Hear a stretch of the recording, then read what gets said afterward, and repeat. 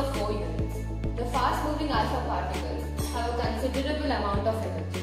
It was expected that alpha particles would be deflected by subatomic particles in gold atoms. Since the alpha particles were much heavier than the protons, he did not expect to see large deflections. Hi all, this is Rishkumar of grade 9 and I am here to explain the Rutherford observation. Most of the fast-moving alpha particles pass through the gold foil. Some of the alpha particles were deflected by the foil by small angles. Surprisingly, 1 out of every 12,000 alpha particles appeared to rebound. Hi, I'm Hanika of grade 9. Now I'm going to explain about Rutherford's conclusion. Most of the space inside atom is empty because most of the alpha particles pass through the gold foil without getting deflected. Very few particles were deflected from the earth, indicating that the positive charge of the atom occupies very little space. A very small fraction of alpha particles were deflected by 180 degrees, indicating that all the positive charge and mass of the gold atom were concentrated in a very small volume within the atom.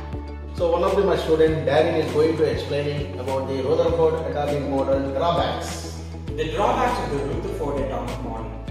It did not account for the stability of the atom.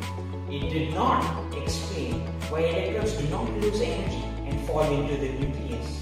It did not explain why electrons do not lose energy and fall into the nucleus. Yeah, very good Darren. Well done. Rutherford nuclear model. There is a positively charged center in an atom called the nucleus. Nearly the mass of an atom resides in the nucleus. The size of a nucleus is very small as compared to the size of an atom. It is 1 by 1 lakh size of an atom. Electrons revolve around the nucleus in a circular path. So Rutherford model comparing the solar system. So like this, electrons are revolving around the nucleus.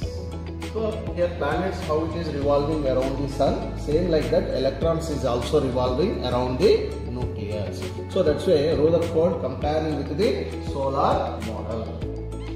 I hope my dear students, are you understood about this one? Rutherford atomic models.